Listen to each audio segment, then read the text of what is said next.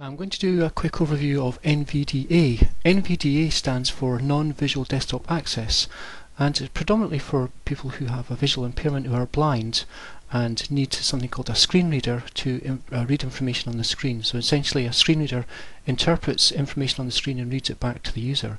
But it can also be useful for people who have a dyslexic type of difficulty or a literacy type of difficulty who might need to have information read back to them as well. So for example, the buttons and menus, these sorts of things can be quite useful.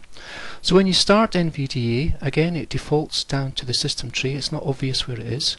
And when you go down there, I'm using the mouse, but it tends to be used for keyboard shortcuts.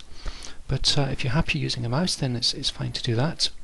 And I'm just going to go through the various settings that's there. So let's go back down into NVDA, into Preferences, and this is where you can set things like the voice synthesizer, the type of voice that you use. It comes with a built-in voice called eSpeak. It's not terribly brilliant, but if you don't have anything else, then I suppose it'll be okay. But it does use some of what's called the SAPI 5 voices, so some of the more modern voices. So if you have a decent voice on your computer, it will pick that up as well. So Preferences is where you can make all this sort of things the way that you want it to be set up. Voice settings, for example, the rate, the volume, the speed at which it speaks, all these things can be set, and you can see the various voices that we've got here.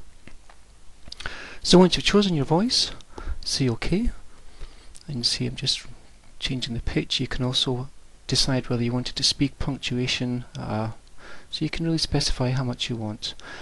But as I mentioned earlier, the proof for the real use of NVDA is to be used alongside keyboard shortcuts. So if you do want to use keyboard shortcuts, just by going into the Help section, you can see there's some keyboard commands. You only need to learn a few.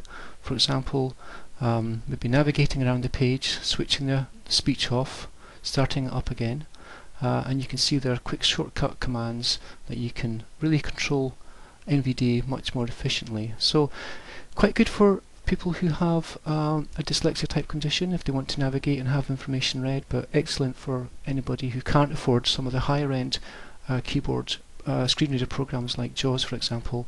NVDA will do a very good job of that.